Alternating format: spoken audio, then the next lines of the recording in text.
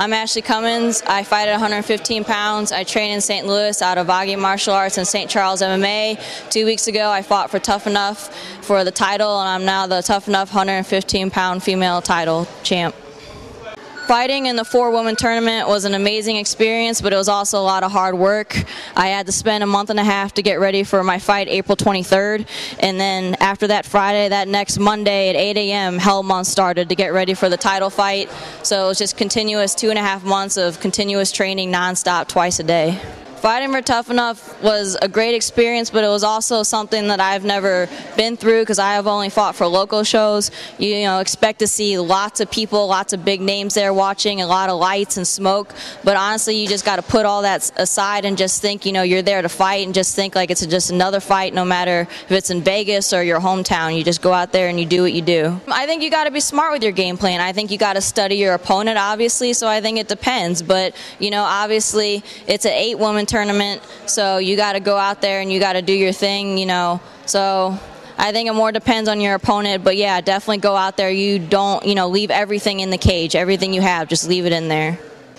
After winning TUFF-N-UFF, I have gotten so many sponsor offerships. It's amazing. So many sponsors have been coming up to me wanting to sponsor me, and they're all telling me once I turn pro they want to sponsor me as well. So that's just amazing opportunity. And also a lot of the sponsors are wanting to sponsor my gym and my teammates. So that's also great that I'm also helping my gym out by winning the TUFF-N-UFF title. I also have a bunch of promoters contacting my coach wanting me to fight for their promotion. So that definitely has helped me a lot, because before it's been trouble finding fights at 115 pounds, but now because so many promotions, you know about my fight and who I am, it's easier for me to find fights.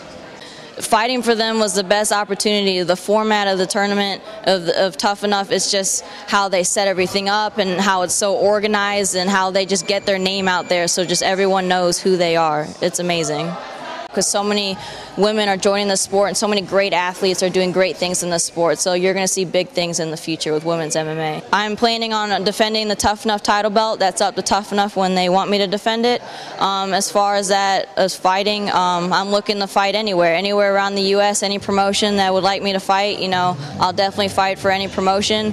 Everyone should watch the 125 and 135 tournament for TUFF-N-UFF, because these women, I've read a lot about them. They're coming from all different backgrounds. You know, there's a lot of boxing, kickboxing experience, great grapplers. You guys are going to see some packed action, and you know, women, they leave it all in there. Women always have great fights going on, so if you want to see a lot of action and great fights, you need to watch those 2 tournaments.